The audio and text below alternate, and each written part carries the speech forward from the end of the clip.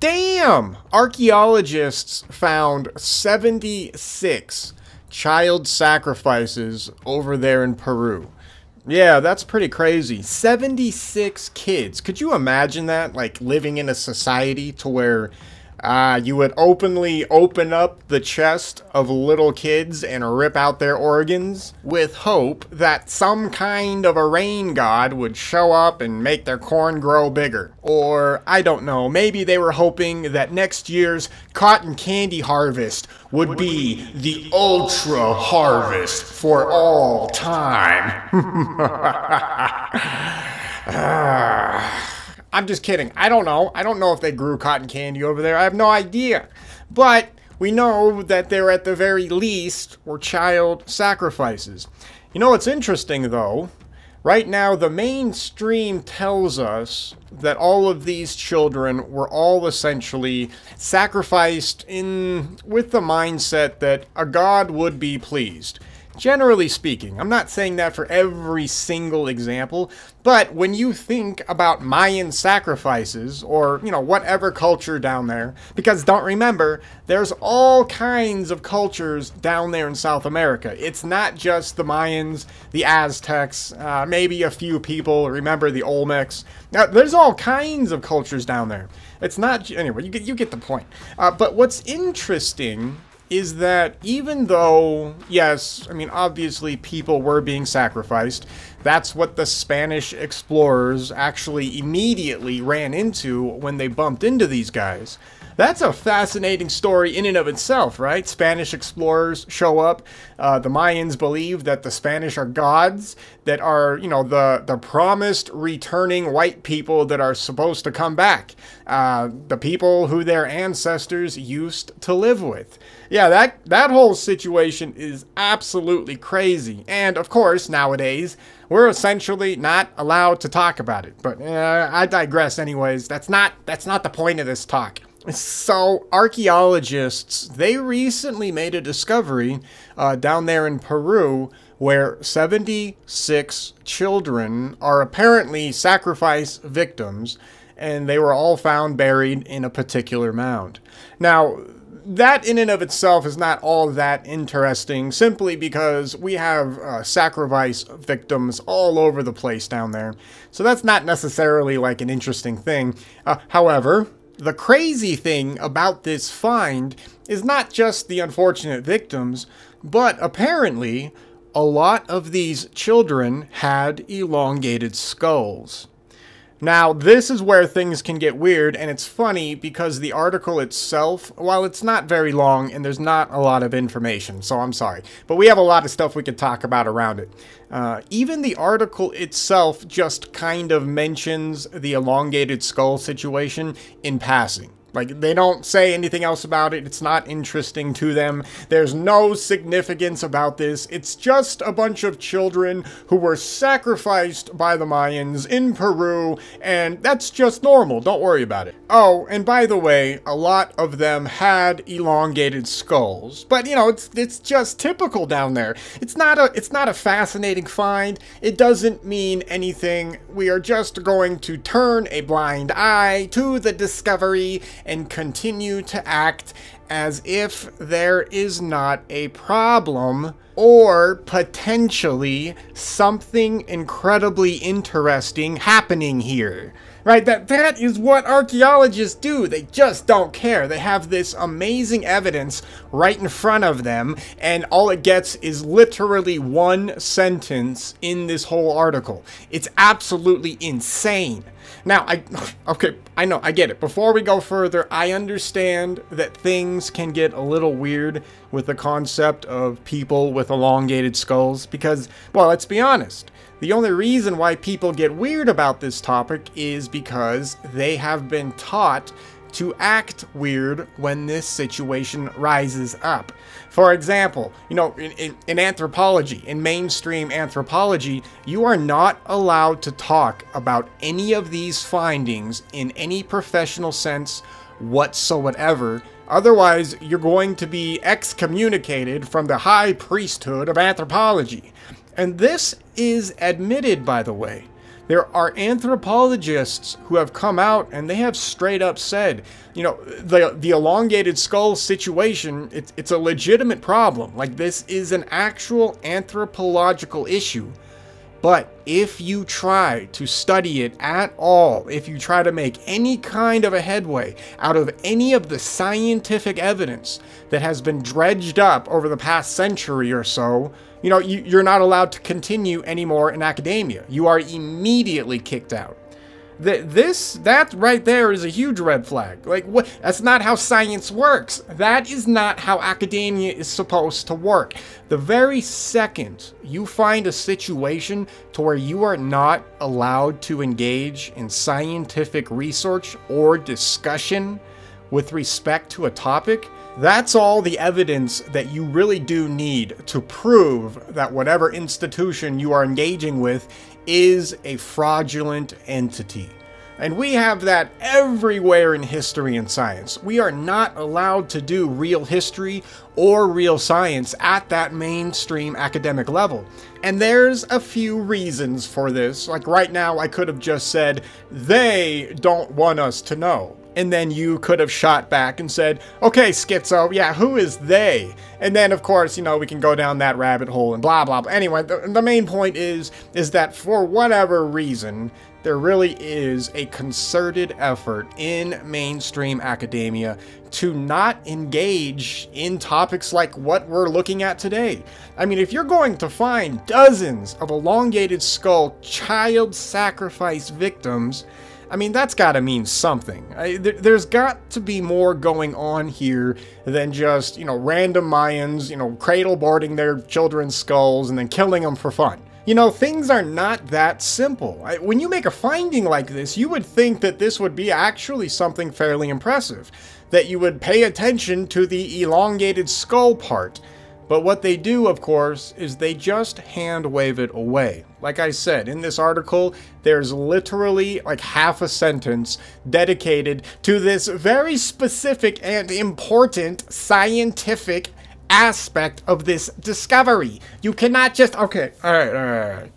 So I understand, okay, I get it. Like the elongated skull topic, this is a hot one because, you know, even if you are in the alternative research community, you're probably fairly open-minded, but there's a good chance that there's going to be some topics that you are just not really going to budge on. For example, you might believe aliens built the pyramids, but if I tell you there's no such thing as an ice age, I'm the schizo, right?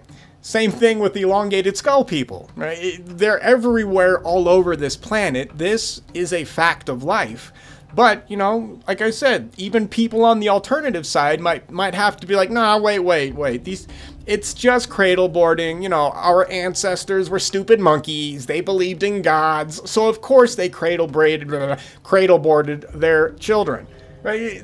And nobody wants to go further than that. Not nobody, but those kinds of people are not interested in looking further than that for the simple reason that if there is something more to the elongated skull situation, that means that all of history has to change. And that is scary to people. And I understand it, you know, I get it. You know, humans are not all that much interested in change, especially change that would completely rewrite the foundation of who they believe that they are, and it would rewrite the foundation of the world that you believe you live in right now. I mean, for example, if in the past, and I don't mean that long ago, but if in the past, only a couple of thousand years, what if humans, in the way we know them right now, you know, you and me listening to this, unless you are a reptilian from Alpha Beta Centauri 3, then yes, contact me, and we can do an interview, and you can call me schizo for believing that you exist. Just kidding. What was I talking about? Oh yeah, change and how humans are afraid of it. Anyway, the concept of the possibility that our ancestors were not alone biologically relative to possible other hominids that may have existed only a few thousand years ago, it's a very scary concept to a lot of people.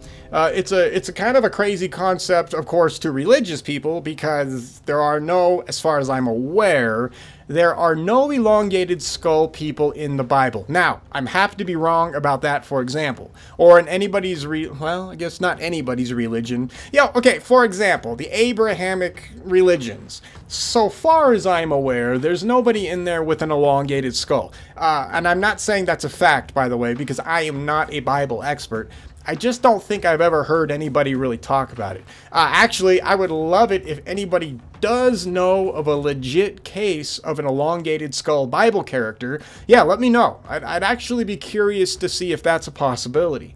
But with respect to other people's religions, oh, well, I mean, for example, in Egypt, if we go over there and we look at Akhenaten, right? Akhenaten.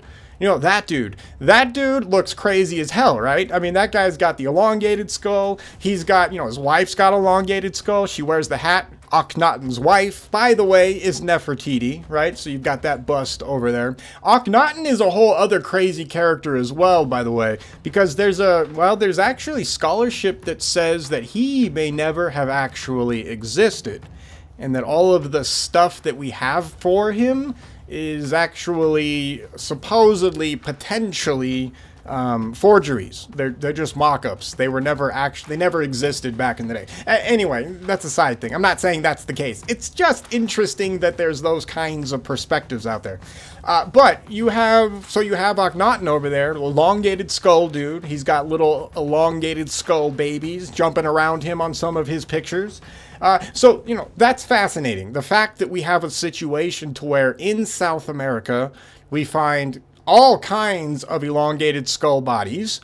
And then, of course, when we look at other cultures all over the world, we find the same thing. I mean, like I said, in Egypt, it's right in front of us. There's no way around it. I mean, the Akhenaten thing is actually fairly crazy because Egyptologists are literally looking at an elongated skull dude and they completely ignore it. Like, they don't even think about it. They just say, oh, yeah, maybe he had some kind of a disease that made him look like a freak, I guess. I don't know. And then they move on. Like, they don't care. Nobody stops and is like, wait a second. How the hell are we going to see pictures of some dude, a tall dude apparently, right? Because remember, in his pictures, he's pretty damn tall, which is another crazy fact about this situation. But we have him looking crazy. We have all these little alien elongated skull babies in his hieroglyphics. You know, this is something that should be paid attention to, but nobody cares. I mean, literally, Egyptologists have hand-waved away the whole thing. That's exactly what we find in South America. Now, in South America, or really anywhere, I guess, the main excuse why you find cultures that have done cradle boarding to their babies is simply because they were trying to mimic some kind of a god from their fairy tales, right? They're all stupid monkeys. You know, they just took their babies and elongated their skulls because they, I don't know, thought they would be smarter or something, or I don't know, they got to worship a god. You know, whatever. It doesn't matter. Don't pay attention to it. Don't look at the evidence. Just remember that you are crazy if you think anything else is possible. The crazier part about the elongated skull situation is that there have been so many finds of elongated skull mummies whose skulls themselves are anatomically literally different than human skulls today. And there's a whole situation with the cranial index and the volume, etc., that some of these mummies are not cradle boarded. Now, don't get me wrong. There is, of course, cradle boarded, you know, children, kids, adults, etc. That was going on. But we found a lot of other mummies that legitimately, on a biological perspective, or from a biological point of view, these elongated skull mummies, that's literally the way they were born. They were not born, they were not born as a regular human, and then mom, you know, did a bunch of crack and then, you know, elongated the skull. That's not what was going on. Speaking to that point further, it's not just the skull's anatomy that is biologically different. The spine is different. The placement of the sagittal sutures. All that stuff is crazy. It's a completely different situation over there on some of these mummies. Anyway, I'm not going to get crazy into this, but I just wanted to point out that we really do have a situation to where, I mean, it looks like from a scientific perspective, there were a different kind of human walking around on the planet just a few thousand years ago. Now, to corroborate that, our ancestors say the exact same thing. Right? They don't, it's not weird to them. There were elongated skull people that lived among them in certain areas of the world. But it's all over the world. That's the other part that people really don't remember. It's not just Egypt, Akhenaten that has, you know, the crazy alien thing going on. It's not just South America. We find elongated skulls everywhere. I mean, it's everywhere. Like, there's probably not a single continent that does not have an elongated skull discovery. I mean, I would love to see that proved wrong. So far as I'm aware, it's everywhere. It doesn't matter where you go. So why? What is this? I mean, what the hell is going on? Why do we find a situation to where all over the planet we have people either cradle boarding their kids, which is already a weird concept in and of itself, by the way, but we also find stories to where there, well, I mean, there quite literally is, it seems, a different species or race of human that was different from you and I. And I mean, like, really different. Like, legitimately a different kind of human.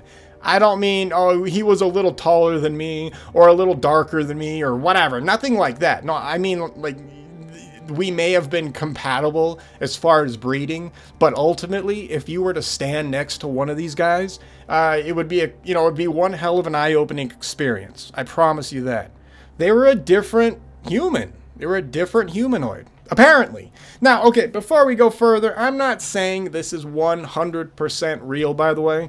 I still need to see more evidence, but there has been a lot of really good scientific evidence that are being done by really good scientists right now, who are really starting to prove the possibility that, yeah, man, there literally was a completely different humanoid race on this planet a few thousand years ago, and our ancestors lived with them. And there's various stories. You know, we have these elongated skull people being evil. We have them being nice. Ultimately, though, the one thing that they all have in common, apparently, seems to be that they were pretty damn smart. So I would imagine that with a bigger, cranial cavity, you would have a bigger brain, and who knows what kind of anatomy that brain structure would have possessed. For all I know, it had, some kind of a psychic organ in there that allowed them to, I don't know, fly around and zap people with lasers out of their eyes. I have no idea. My point is, though, is that they would have been completely different. So, okay, I know the article. So this article, let's just get to the article so I can make fun of the scientists, and then we'll go over a couple of points here, because this article not only is just an interesting find, it actually goes a long way into showcasing how unbelievably corrupt mainstream archaeology is. It's mind-boggling. I mean, just bonkers. All right, let's do this. All right, the article is titled, "An Offering to Energize the Fields. 76 child sacrifice victims, all with their chests cut open, unearthed at burial site in Peru." So right off the bat, these guys have already told us the reason why these children were sacrificed. Now, did they find amazing evidence within this mound? I mean, did they uncover writing that said, "Yes, we shall slaughter 76 children so that our fields can be energized"? No, they don't find anything like that at all. Whenever you guys see explanations like this, the vast majority of them are literally just ass pulls. These guys have no actual, information that corroborates any of these kinds of conclusions. They are just regurgitating crap that makes sense to them and that they've been taught their entire lives without actually going and talking to any of the locals and listening to any of their mythology, right? So it's just going to be your standard Western, explanation for everything. Everybody's a monkey. They would kill people because they thought the gods would like a death, and then the rain would come and everybody's cotton candy fields would be very lush that season, and okay, the article goes: a 700-year-old burial mound containing the remains of 76 sacrificed children and 2 adults, all of whom had their chests cut open, has been found in Peru. The burial mound is the latest of multiple sacrificial sites found at Pampa La Cruz, near the coastal city of Trujillo in northwestern Peru. And I'm sorry if I am butchering these names. What do you want from me? I'm not smart, okay? I don't know what else to tell you. All of the sites are connected to the Chimu, a large civilization that thrived in the region from the 12th to 15th centuries. The Chimu predated the Inca and are known for their artwork and textiles. I'm not going to get into how they think they know that. There's a lot of problems with this. Okay, anyway. The children were buried naked with their clothes near them. Their chests had been cut open from the collarbone down to the sternum, and their ribs had been forced open, potentially to gain access to their heart. Previous research on other burial mounds at Pampa La Cruz suggested. These included a discovery in 2022 of 76 child sacrifice victims. So they find one burial here with 76, and they found another one with 76. We might look at that after this. Okay, that's kind of weird, right? I mean, why would you... Within the mound, which measures 197 by 66 feet, researchers also found silver and copper squares that might have been sewn into the children's clothing, as well as ear ornaments and spondylus shells. So, so let's stop really quick right here. I just want to show how stupid mainstream archaeology is right now. So these guys are just assuming that these copper and silver squares must have been sewn onto the children's clothing, even though that is not what they find. Like, they did not find clothing with the squares sewn on. They just don't have another explanation for it, so it must be that. There is no proof that is what is going on.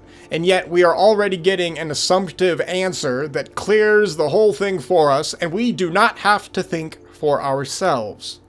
So don't forget, we actually don't know what the silver and copper squares may have actually meant. Besides, I mean, if you're going to sacrifice a kid, are you just going to throw in precious metal with the bodies? Yeah, I know you could make an argument that, well, that's what the gods demand. All right, now I'll give that to you. That's possible. But is that likely? I don't know. Plus, you would think that, I don't know, you would think that the mound would have been pillaged. So maybe something else is going on with those squares. I don't know. All right.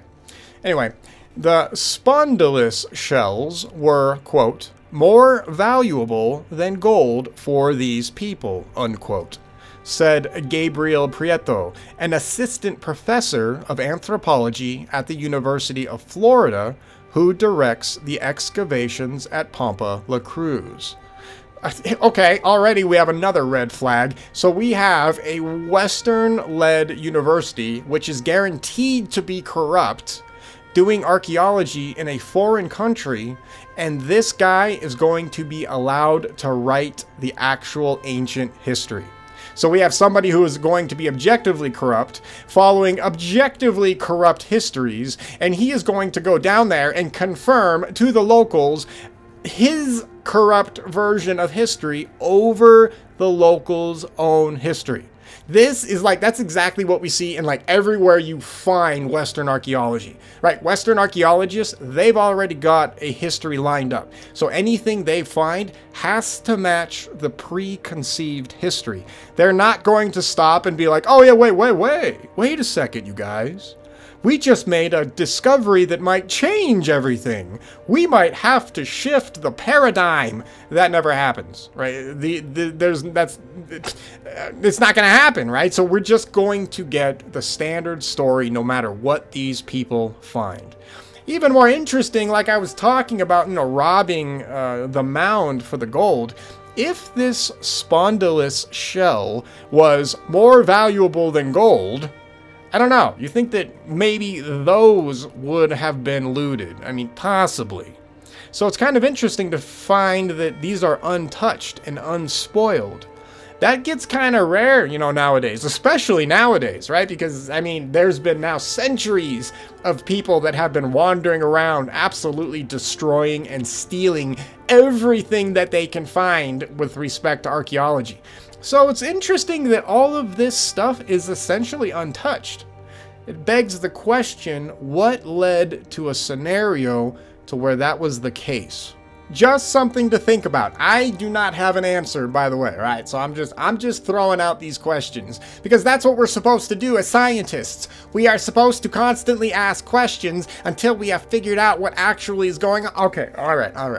Where the hell did I leave off at? Oh yeah, Gabriel Prieto, the assistant professor at the University of Florida, who is going to explain to us exactly what happened, even though there is no possible way he could ever do that. But he's going to do it anyway. Okay. The spondylus shells could only be found farther north, at that time in the territory of the Lambayaki, a civilization of skilled metalworkers. The presence of the shells was only the first hint of this burial mound's connection to the Lambayaki. Based on further analysis of the other 76 victims found in 2022 at the same site, the researchers determined that all of the victims had cranial modifications, in which the malleable skull of an infant was elongated using boards or head wraps. Damn, so I was wrong. All of them are elongated skulls. Holy crap. So these guys found 2 burial mounds full of 76 bodies each. So was that like 182 bodies of elongated skull children who had been executed? Huh. Is it really something as simple as these people trying to placate a god? Or, I mean, is something else going on? And why are they all elongated skull people? It's almost like they were trying to get rid of them? Huh. That's kind of another topic as well. Anyway, see, but they're not going to go into it. They're going to say that it's a cranial modification. They do not give us any close pictures of any of the skulls.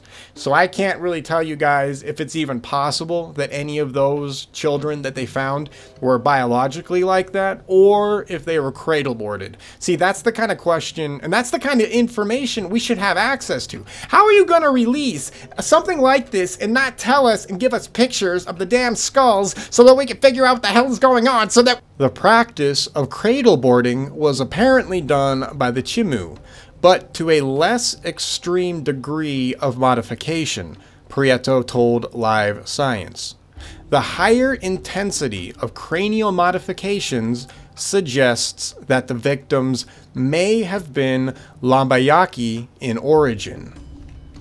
And I don't have a comment on the Lambayaki. I don't know. The combination of cranial modification and shells led the researchers to investigate the origins of the victims further. The team examined isotopes, or variations of elements, in the individual's remains. Isotopes in the water and of the diets of these children ended up in the remains, providing clues of where the sacrifice victims grew up. Based on a new isotopic analysis, some of the victims came from a large region that encompassed the Lambayaki territory, the researchers found. Now, there's a couple of problems right here as well. So right now, they're already saying that there is a large potential area that these guys could have come from, that these children could have come from. So they cannot pinpoint who the hell these guys actually were. Like, let's just make sure we understand that right out of the door. None of these sacrifice victims had the Chimu, like, tattooed to their foreheads or something. None of that exists. Like, this is all just supposition based on other supposition. The next thing that they're trying to use is the isotopic analysis. There's a problem there as well. These guys are going to compare those isotopes to South America's current geographical and geological situation with respect to plants and animals. They are not going to be able to compare this to 700 year ago South America. It's not happening. That's 700 years of change. You better believe that things have changed over the course of 700 years. So these archaeologists, or whatever the hell, anthropologists, they have no clue what they're talking about. They're just talking out of their butt just to do it. I mean, they just need to say something so they can sound right. And so that's what they're doing. They do not know where these isotopes technically could have come from, because we do not have that kind of information 700 years in the past. Okay. The children and their families may have been conquered by the Chimu and brought to the site at Pampa La Cruz to build irrigation systems, Prieto suggested. See, it's all just guesswork. These guys have no clue, but you watch.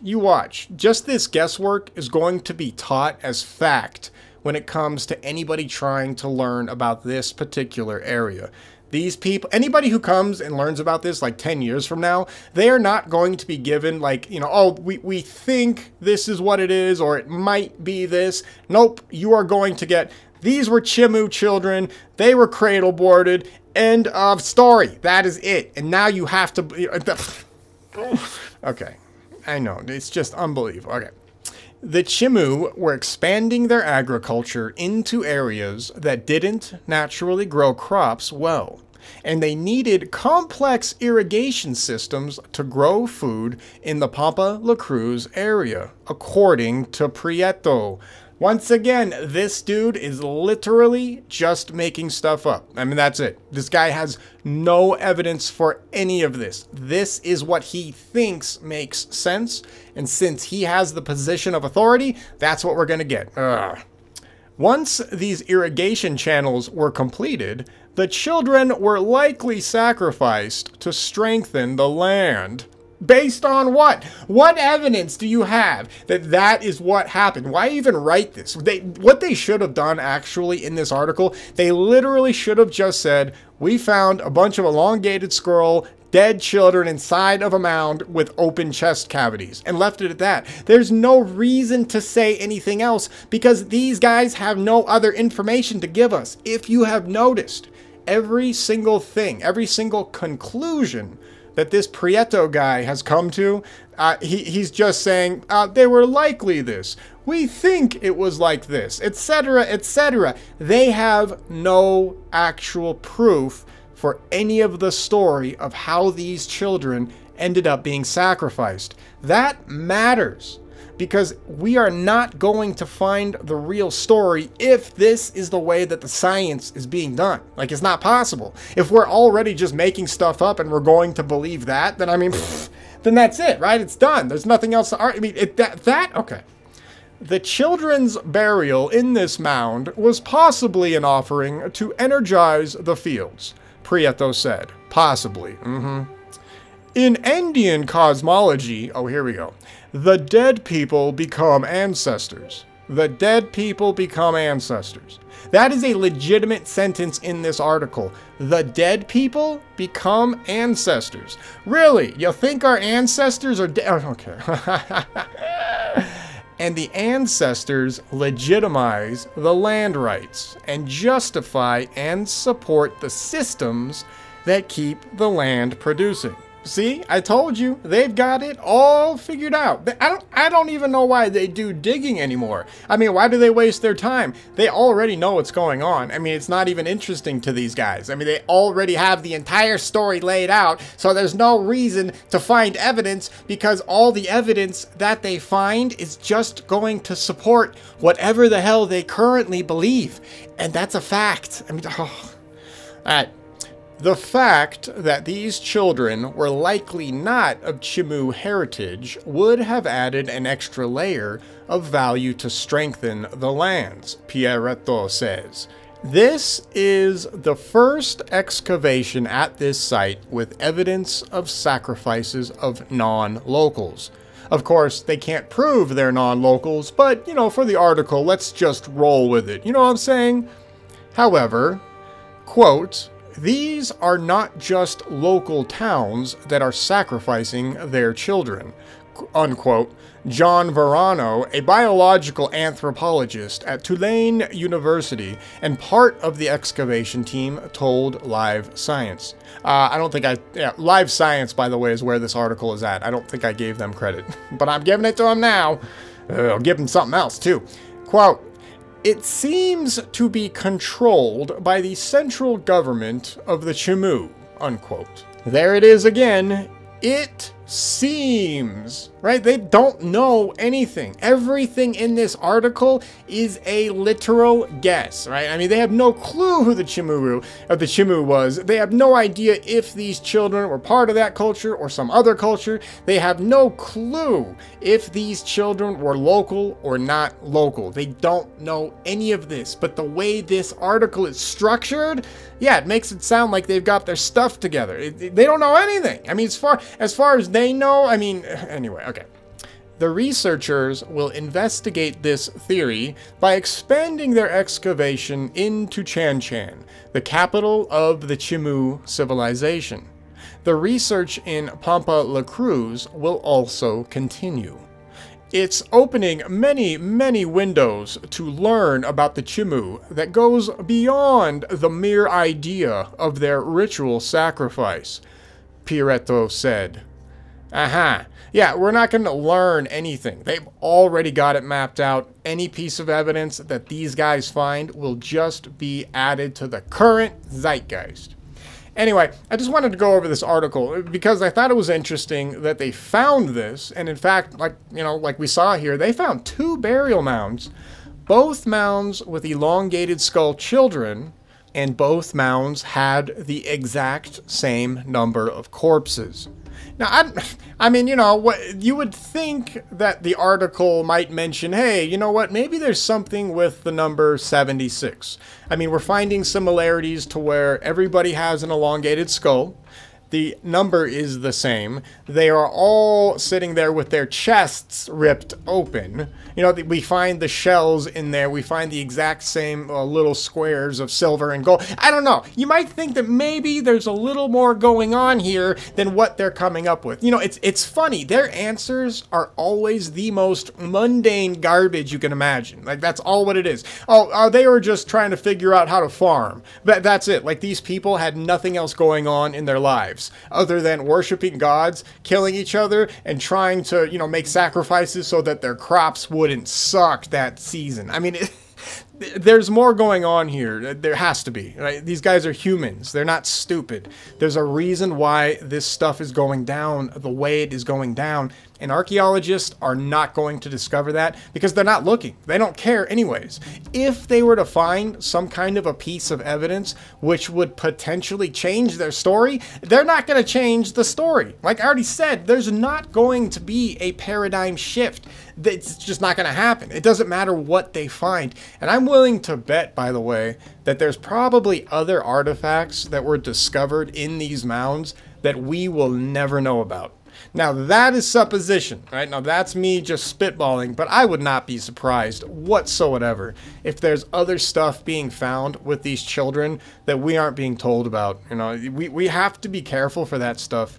We also have to watch out for people making stuff up. I understand that. But anyway, you know, you see stuff like this, and it's like, that's not the whole story. Something else is going on here.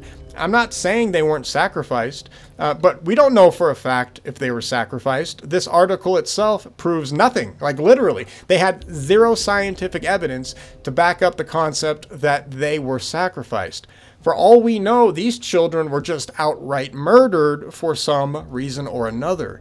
Perhaps these elongated skull children, maybe they're biologically elongated skull children. I don't know. Maybe they were. And maybe this particular group of people were sick of the elongated skull people and took them out. I don't know. You know, that's a possibility too. There's actually a little merit to that, by the way. I'm not going to get into that. But it's possible. I don't know. But it has to be a sacrifice for farming. That's the only explanation we can come to. Okay. So anyway, okay, I'll stop talking. But you see what they do in this stuff? So be careful when you read these mainstream articles. I'm not saying that the information, the objective information is bad. You know, it's good to read about this stuff. Hey, we have a mound. We have dimensions for the mound. We have a body count. We have some biological notes on the devastation done to the bodies. Like, we have good science here. What sucks is when we are force-fed answers when nobody was even asking for them. Like right now, literally, I'm not even looking for an answer right now. I just want the evidence. These guys are already coming to conclusions, and they're not even done digging. So, I mean, what are the chances, really, psychologically, of these people finding other pieces of evidence that would contradict their original claim, and then they changed their claim? Like, it's just not going to happen. They're not doing that. Okay, anyway, so isn't that interesting that they found a bunch of elongated skull people dead, maybe sacrificed? Either way, they were brutally executed for whatever purpose it was. I have no idea, but they're not playing around with these people. Like, it really does make me wonder, like, if at a certain point in time, because it does sound like it may have happened, to where, you know, the South Americans that were living down there potentially with other elongated people, they were tired of the elongated skull people doing whatever the hell it was they were doing, and maybe took them out. I don't know. I'm just saying. I'm just throwing it out there. I'm just trying to be like a mainstream scientist. You know what I'm saying? Okay, we're done. All right.